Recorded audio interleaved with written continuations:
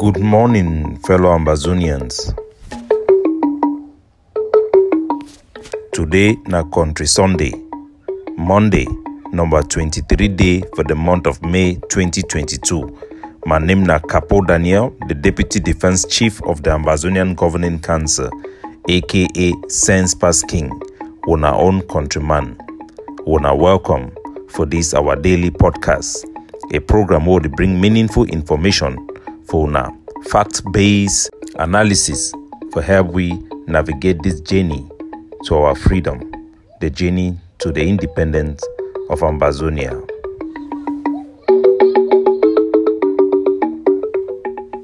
Good citizens of Ambazonia, as for the tens and hundreds of thousands and the millions of Ambazonians across our territory, closed their shops today, packed their bikes, packed their taxis, stopped their businesses to take part in this 5-year-old ghost town sit-home protest to demonstrate their will to continue to resist Cameroon occupation, to reject every form of union with La République du Cameroon, and stand for the complete separation and independence of their homeland, the former British Southern Cameroons, Ambazonia. We have come through the week where we have witnessed our people demonstrated complete political isolation from La République du Cameroon by massively boycotting their 20th May celebration, despite the campaign of bribery and threat from the Cameroon military.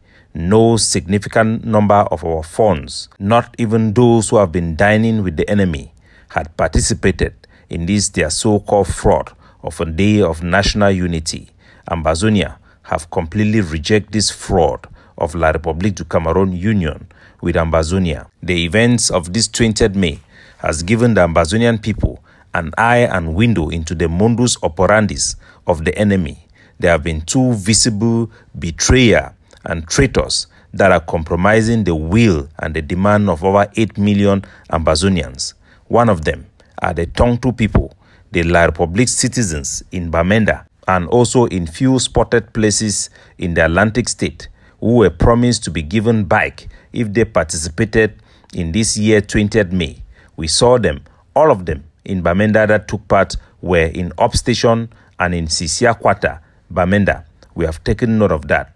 We have also taken note that the government schools of La République du Cameroon that were being forced viciously by the community in Ngoa and some few other places that we have seen, especially in Kambe, were all to be used by La République du Cameroon as political tools to project themselves in Ambazonia.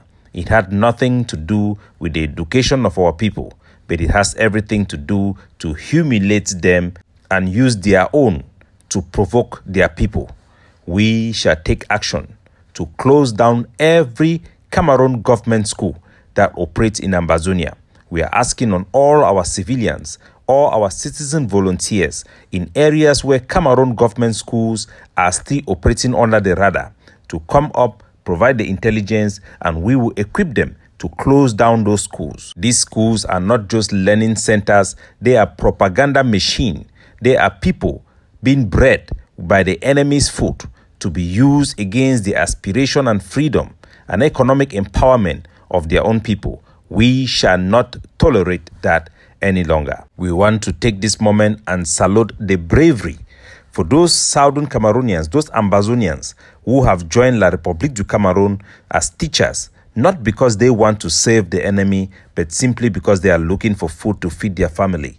They have demonstrated great patriotism despite the threat from their pedagogic officers and the colonial SDOs and DOs.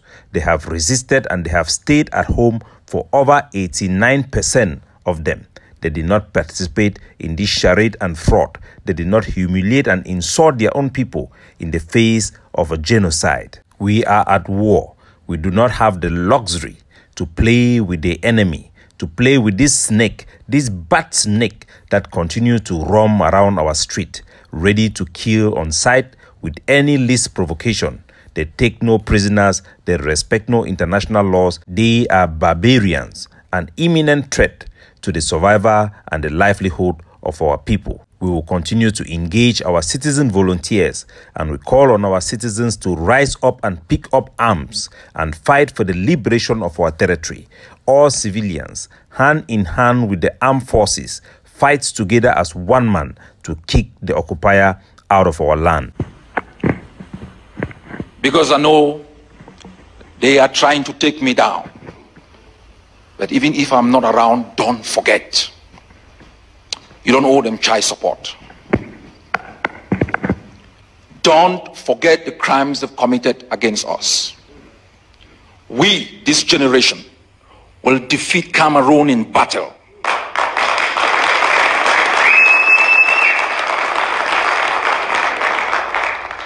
They said they could fight. They said they had trained bees. They had United States provided tanks and warplanes. We want them to fight. We invite them to fight. We invite them to fight. Where them they? Where them they? Watana wata. Ambazonians, don't be fooled. They fooled us before, not this generation. This is the never again generation that has decided to write the last chapter of its own history, to pen down the story of General Ivo, the bravery of our patriots who fought in trenches with Dengons. The stakes are high. Negotiations is not to give you freedom. It's to maintain the status quo. To maintain stability for international exploitation and conspiracy against our own humanity.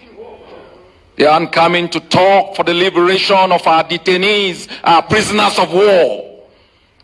They come like Trojan horses with bayonets to murder our patriots volunteers. My fellow people,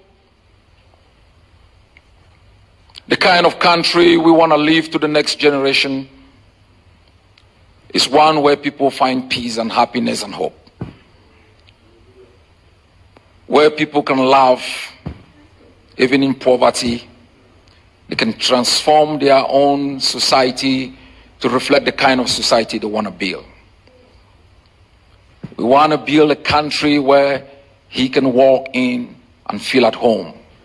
Where she can walk in and feel at home.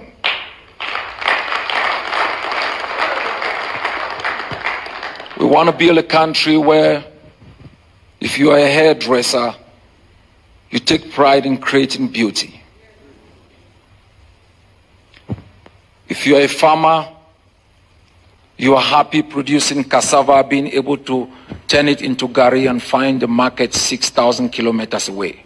Where we can have a curriculum of education that empowers our people to capture the creative energy of sunlight and power every home. We want to make sure you can capture the rain of the raining season and make sure you can still eat fresh fruit in the dry season. We want to build a country where you can find peace, you can unite your body and your soul and have hope even in poverty. We want to build a country for all of you. So when your final days shall come and you bequeath to the next generation something better than was given to you. That's why you've taken time off to come to this hall today. You're the finest, you are the bravest, you are the warriors of our war of independence. Don't let anyone fool you. I stand between you and your colonizers. And I'll make sure you're going to have your freedom.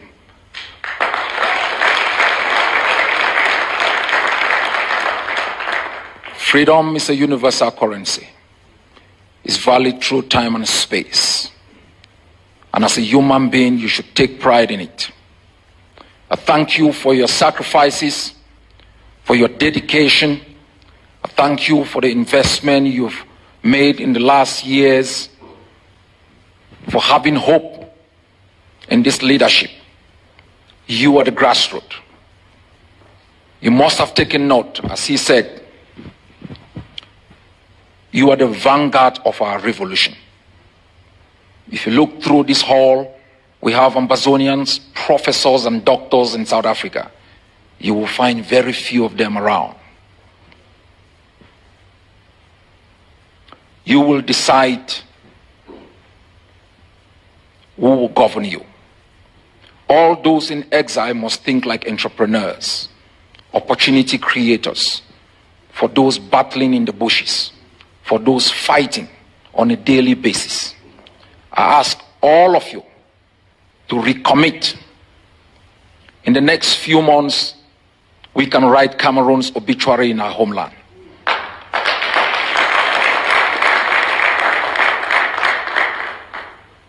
Thank you, fellow Ambazonians. Thank you, South Africans, for coming here tonight. God bless you.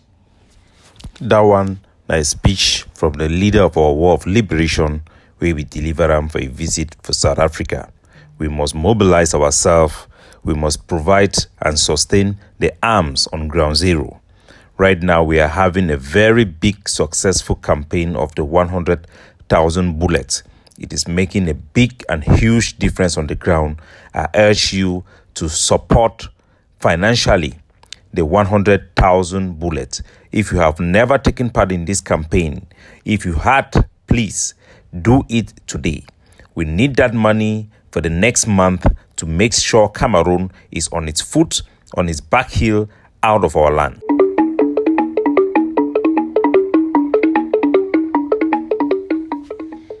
Capo Daniel, signing off.